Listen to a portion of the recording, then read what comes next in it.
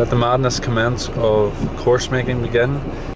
Industrial stapler, industrial staples, 20mm. Why is Glenn going to the left hand side of the course when everyone's going to the right? Well, that's where he dropped the staples.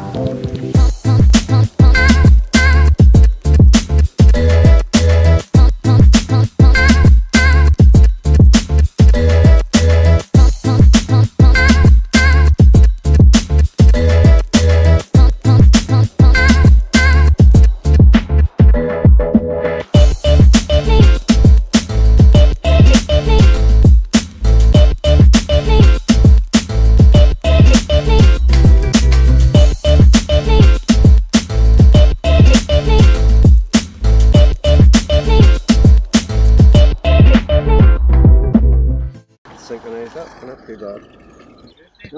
Nope. One's better than the other. One's faster than the other. You need to go a bit quicker and stay match his pace. I wonder what Murray would be doing now. He'd be saying there's not enough light down here.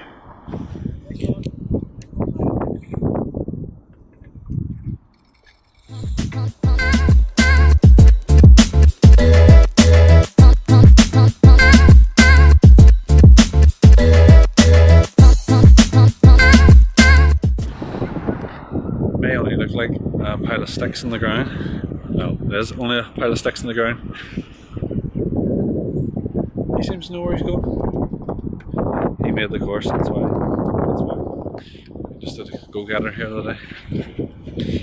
Everyone thinks I'm riding about all day, practicing. These two go do a lap, and if it's a good time, we'll edit this and make it a wee bit quicker. And then everyone will come tomorrow, and their lap times will be up the left and all confused.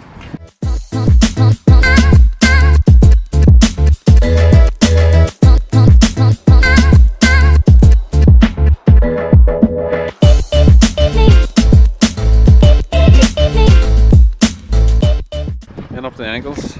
Woo.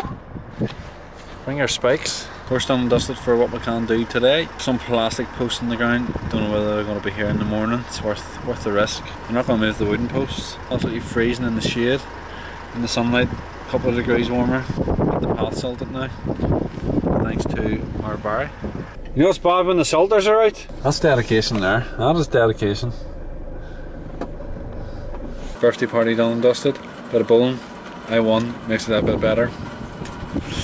Just getting the van filled up now with water. 620 litres and then a 70 litre in there to get filled. Hopefully it doesn't freeze. No burst pipes come out in the morning and it's all washed out. Fingers crossed that's everything loaded. But we'll be lying in bed tonight and think, yep, that there needs still to be loaded. Just constantly buzzing, constantly thinking. Hard going, hard pedaling. Couple of swampy sections, a lovely fast tricky descent that's going to throw a few people off. End up catching a few people in the nets, hoping to fish them out later on.